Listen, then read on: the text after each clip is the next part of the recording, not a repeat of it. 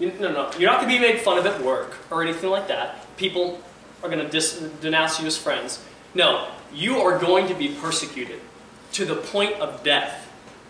People will want to kill you because you profess Jesus. Are you sure you want to be baptized?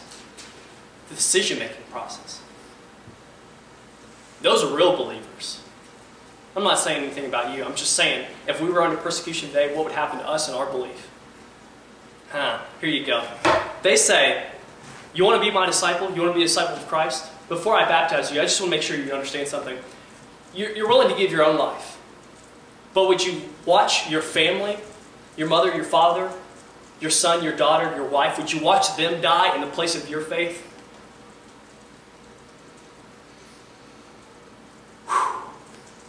You still want to be baptized? Yes, I do.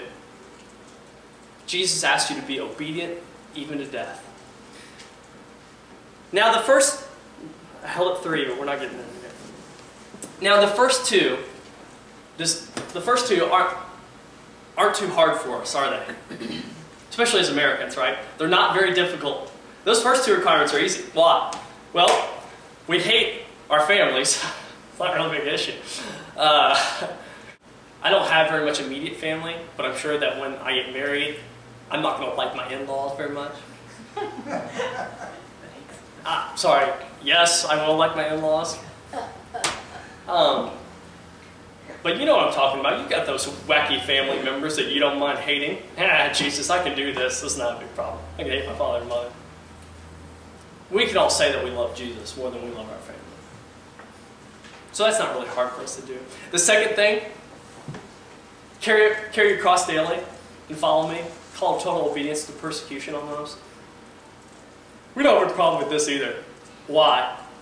Because we're not persecuted to death here in America. Not for the next 20 years or so. Mark my words. Not within the next 20 years or so will you not be persecuted for following after Christ to the point where you'll be killed or thrown in jail. So that's not really a big difficult thing for us, those first 2. The third one's the one we have a problem with. Look at the third requirement for Jesus. Verse 33. So then, none of you can be my disciple who does not give up all of his own possessions. I will read that again. So then, none of you can be my disciple who does not give up all of his own possessions. I'll let that sink in for a second.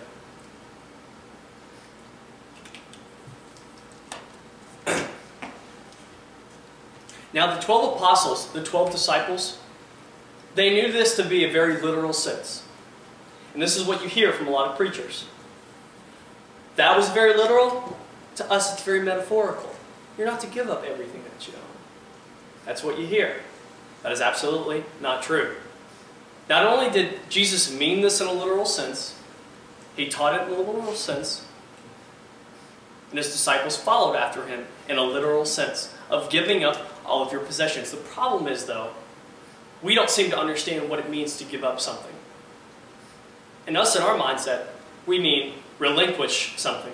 Just absolutely it's not mine anymore, it's somebody else's.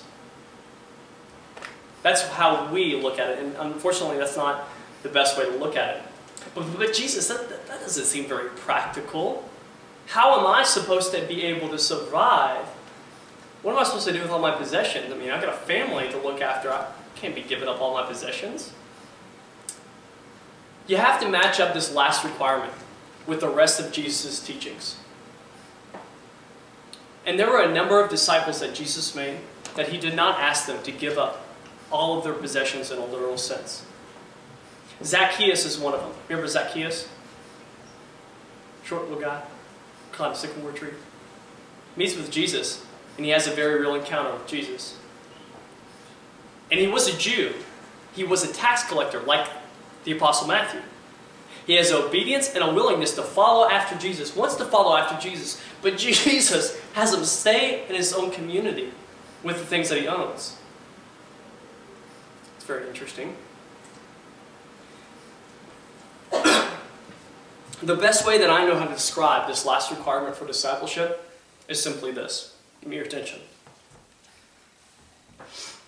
The best way I know how to describe this is that you simply consider your possessions not your own. Have you ever borrowed something from someone? Have you ever borrowed something from someone? Did you treat it like garbage? Some of you might have. But seriously, you took care of that thing, right? You used it in such a way, and if you broke it, what did you do? You paid for it. Or you covered the cost to get it fixed, right? Because that's what you do with things that are not yours. You respect them. Newsflash. Nothing you have belongs to you. And if you're here today, and you heard my message last week, you're here because you want to be a disciple of Christ. And you have to get past this point that these things that I have are mine. No, they are not. They belong to the great giver whom you are to give to. Not only in forms of worship, but also in forms of worship to other people. Feeding the hungry, helping the homeless, so on and so forth.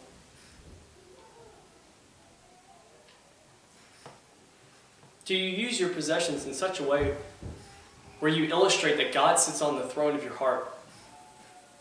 Do you use your possessions in such a way that if God were sitting there looking at you, delegate your money, or give your possessions, or do whatever you have with your lawnmower, or your weed eater, or your time, whatever? Is God going to sit there and smile and say, yeah, well, a good, clever way of using that? Or is he just going to say, why are you using that for selfishness? Why are you using that for your own gain? Don't you know that I provide for you everything that you need? Zacchaeus had a very, very real encounter with Jesus. So much so that his belief in the poor and his belief towards the injustice he dealt others in his life yielded the response for not only him paying back 4 times what was owed to the people that he cheated, but he also gave up half of his possessions to the poor. Notice that. Jesus didn't ask him to do anything, but do that. But I have a question. Why does Jesus ask us to give up our possessions? Why does he want us to do that? Because when you live in a world where God is king, you get to deny everything else. Because that's not what's important. What's important is God, and that you live in his kingdom. You don't have to worry about possessions. You're obedient even to the point of death. And you steward your possessions in such a way where the hungry are fed and the kingdom of God breaks forth. In such a way where the kingdom of God is witnessed by anyone who views you and views your selflessness, your obedience to Jesus, and the giving that you do. I heard a story about a guy who wanted to follow Jesus. And in the midst of his story, I got a drink of water. And in the midst of him following Jesus, he goes up to Jesus and he says, Jesus, I want to know my calling. What do you want me to do? I thought about being a preacher, but I don't like the ridicule. I don't like the criticism. I thought about being a missionary, but that's too hard. What do you want me to do, Jesus? And Jesus says, I want you to be obedient to the point of death. I want you to give me everything. Man says, heck, you got it. Jesus says, do you have anything else to give me? Man says, no.